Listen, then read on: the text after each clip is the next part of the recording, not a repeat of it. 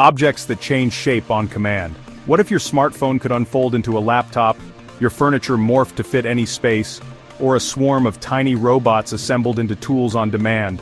This is the promise of programmable matter, a futuristic class of materials that can alter their physical properties in real time, blurring the line between the digital and physical worlds. This works with the help of nanorobots. They work via electromagnetic forces or micromotors to bond and reconfigure. Programmable matter could redefine manufacturing, design, and even human-machine interaction. It's the ultimate convergence of robotics, materials science, and AI, a stepping stone to utility fog where matter becomes as malleable as software. Imagine a single device could transform from a wrench to a screwdriver or walls that reconfigure rooms. Nanobots that can assemble into surgical tools inside the body. Early prototypes are already developed, it's just a matter of time.